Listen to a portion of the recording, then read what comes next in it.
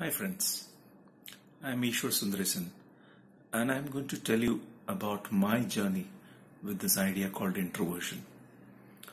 For the longest of time, I thought that my introversion was a disease, something that I need to be ashamed of. And this got reinforced because I was not as sociable as others. And I remember being given many unflattering nicknames in college because I did not enjoy the prospect of going to a discotheque or a youth festival and reveling in the noise, the decibel level over there. It simply did not appeal to me. And obviously that meant that something was wrong with me.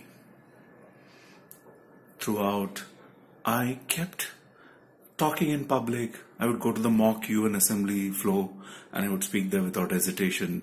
I was good in debates. And whenever required, whenever the opportunity presented itself in my corporate life, I would go make presentations, talk in front of clients much better than others. And yet, this tag of being an introverted person did not leave me. And I was convinced for the longest of time that there is something wrong with me. And then I got the opportunity to understand the science of introversion.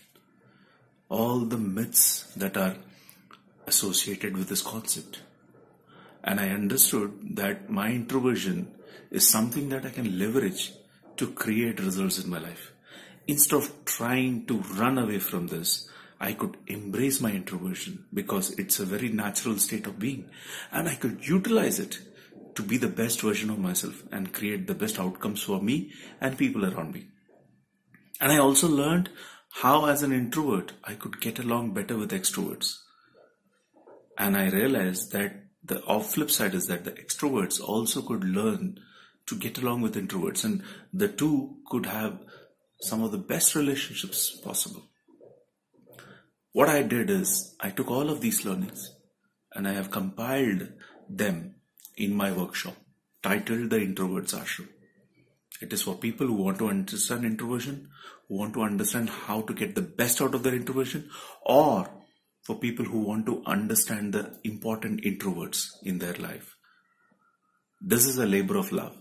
And if this topic appeals to you, I encourage you to enroll for this workshop.